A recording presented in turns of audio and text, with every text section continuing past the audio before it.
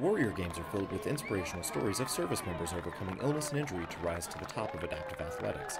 After a devastating motorcycle accident, Petty Officer First Class Javier Rodriguez discovered hand cycling and is competing in his first Warrior Games.